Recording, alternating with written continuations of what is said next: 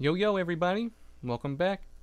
Today we're going to be implementing two of the classes that we have in our utilities folder. Currently we have two classes. One of them is called resolution and the other one is called camera. And these classes are pretty useful.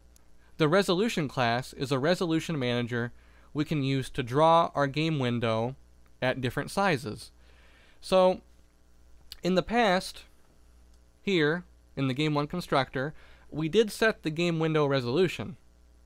However, if we are running this game on different devices, say we're running it on an iOS phone or we're running it on a PC that doesn't handle the large resolution that we've set the game window to, we'll need to shrink the size of the window so it can be drawn correctly.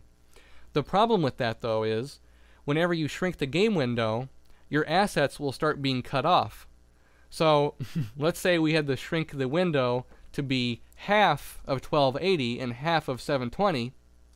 We could do that by changing these numbers here, but it's going to cut off half of the art in our window. And that's not very good.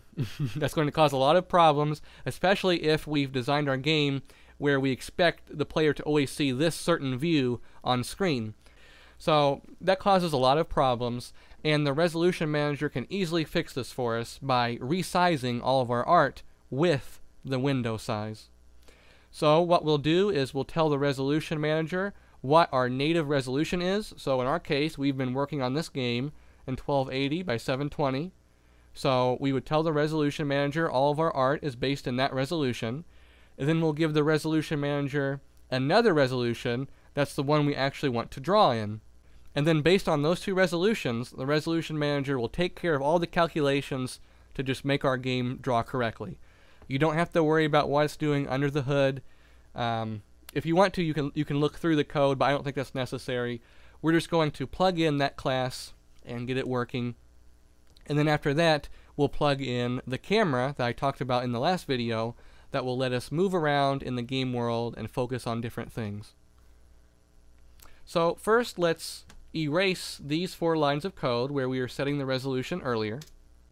Let's start off by calling resolution.init. This will initialize the resolution manager. It's asking for a graphics device manager, and specifically it's asking for a reference to that. See the keyword ref?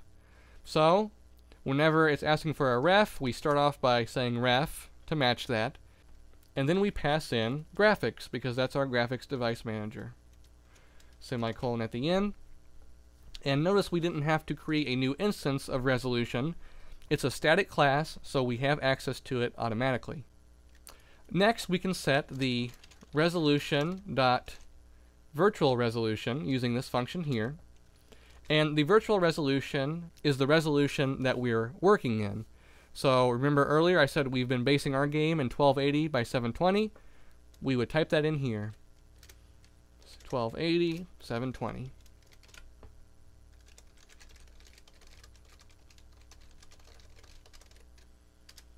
Finally, we would set the resolution we want to draw in. So that's just called set resolution. We could set it at 1280 by 720. We will do that in the end, but for the sake of demonstration, let's set it to something weird. Let's set it to 800, 600. And hopefully we should see the game assets resize to fit this new window. Oh, and there's one other parameter at the end. Do we want the window to be full screen or not? I'm going to say keep it windowed, so I'll pass in false. Now we need to actually plug all of this stuff in to how we're drawing our game. So first let's go down to the draw function, and right after we clear the screen to that cornflower blue color, let's call resolution.beginDraw. And this tells the resolution manager that we're about to start drawing for this frame.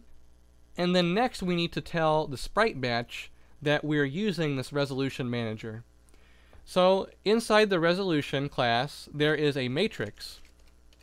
And a matrix is basically a big grid of numbers that stores information for how we want the game world to look. Alright? So it would hold position data, it could hold rotation data, it could hold a bunch of information for how we want to view the world. I don't want to go too much into depth on that because you don't need to really understand the math to make this work. So let's just go ahead and plug that in. See, right here there's a function called getTransformationMatrix, and this returns a matrix we can use in SpriteBatch. So in SpriteBatch.begin, we have some different parameters we can throw in here to customize how we draw. We already have the first two set here, but as you can see, there's some more options. For the sampler state, let's just use sampler state.linearClamp. That's a default setting we can use. For the depth stencil state, we'll say default. For the rasterizer state, we'll pass in none. For the effect, we'll pass in nothing, null. And then finally, for this transformation matrix, this is the matrix that will transform how we are drawing the art. So we want to pass in resolution.getTransformationMatrix. Now, don't worry about these other things. Basically, we're just passing in the default settings for SpriteBatch.begin. Don't worry about what they're doing. You don't really need to know. The important thing is this resolution matrix here. While we're at it, let's copy this entire SpriteBatch.begin line, and let's go back to our GameHUD.cs class. And here we are also calling SpriteBatch.begin. Let's replace this line with our new way of calling SpriteBatch.begin. That way, the GameHUD stuff is being scaled with the resolution matrix as well. Now we can return to game1.cs, and let's press F5 and see what happens. Alright, so it's working correctly. Notice that we now have a smaller game window, that's 800 by 600, and notice that the resolution manager has letterboxed, which that's the terminology for putting black bars above and below the screen. If the resolution manager can perfectly scale all of our art into the new game window, it will do it.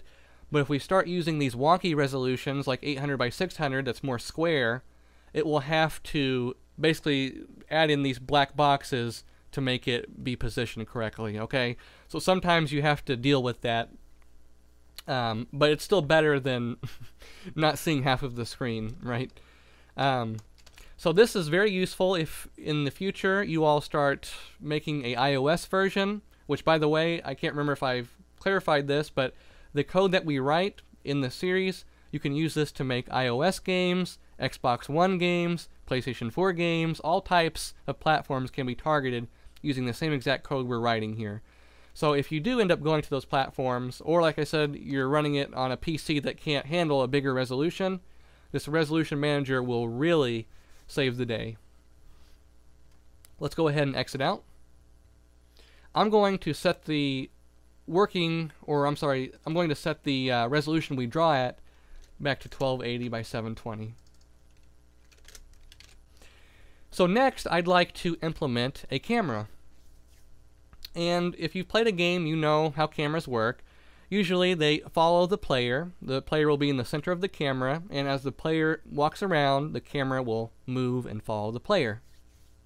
So this lets us have a bigger game world than just this one screen we've been working in.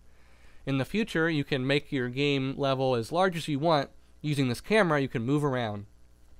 If you don't like the camera, you don't want the camera to move, you want to lock it in a specific place, there's an ability to lock the camera. If you type in camera dot update x-axis or update y-axis, you can set these both to false, but we won't do that for now. But yeah, notice that camera is also a static class, just like resolution, so we're all ready to start implementing the camera. The first thing that we want to do is initialize it. So down here under base.initialize, let's call camera.initialize. And next we need to update the camera. We need to tell it each frame where is the position you should be focusing on. And usually that's the player, so we'll just take the player's position and pass that into the camera's update function. I'd actually like to make a helper function for this called update camera. So I'm going to go down here at the very bottom, and this will be a private void called update camera. if we have no objects currently in our list, we do not want to update the camera because we have nothing to follow. Alright? So we'll just immediately return from this function if that's true.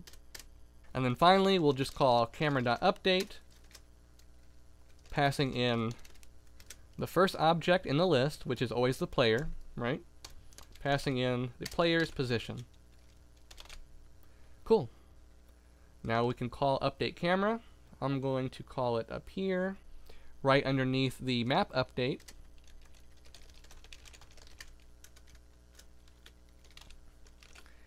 But now we need a way to draw with this camera. And just like how we plugged in the resolution matrix into the sprite batch.begin, camera also has a matrix right here. It has a similar function called getTransformMatrix.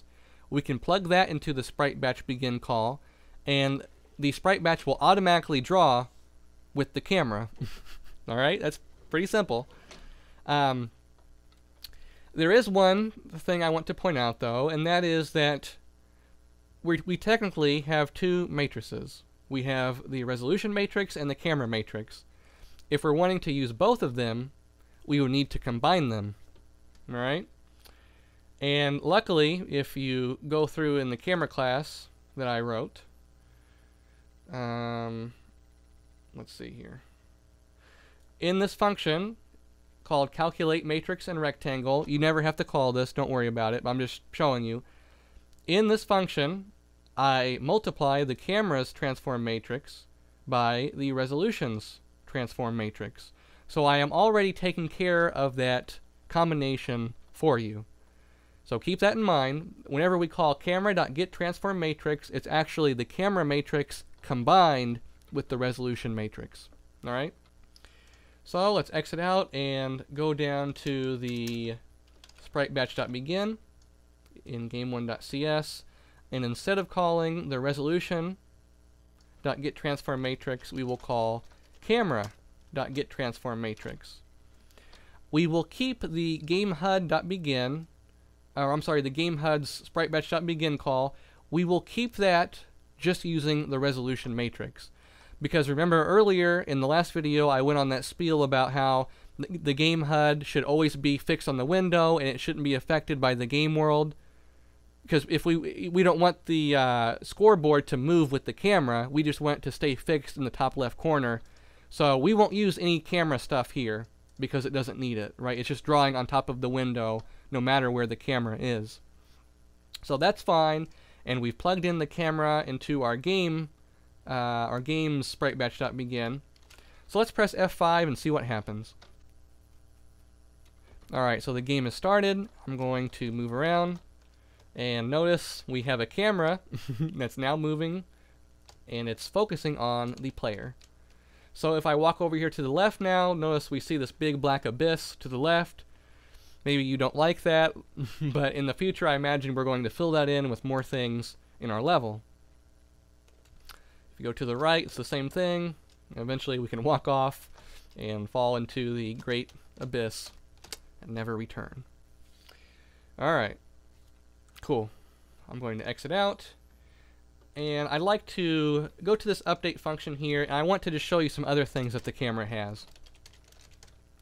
So inside of the camera, we have a look at function, and that will immediately set the camera to whatever position you pass in.